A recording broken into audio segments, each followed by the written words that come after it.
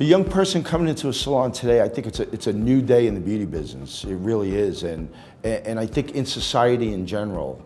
And I think the biggest challenge we have today with the youth that's coming into the business is the expectations of how to get there fast. When you look at the millennials right now, everything in their life has been achieved fast.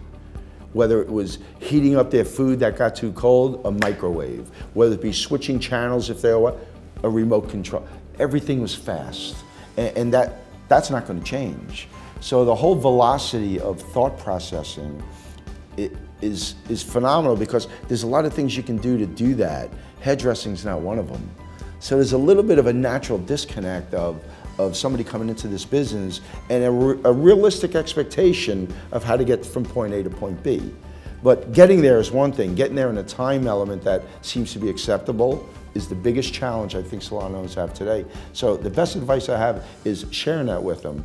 But the other thing, I really look them in the eye and say, listen, this is your career. This is your life. We'll offer you that opportunity. But don't let anyone or anything get in the way, whether it be in your head or on your path, that stops you from living that dream out. And it might mean extra hair shows, it might mean extra classes, extra work hours, but there's no such thing as a free lunch.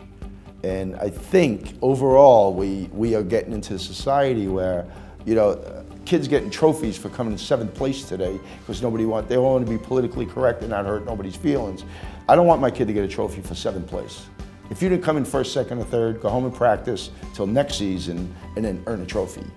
Set your mind on your dream, figure out what it takes to get there, reverse engineer it out, take it day by day, week by week, month by month, and eventually you're going to get there and say, wow, how'd that happen? It happened because you did the right things for the right reasons daily, and you didn't let nobody get in your way.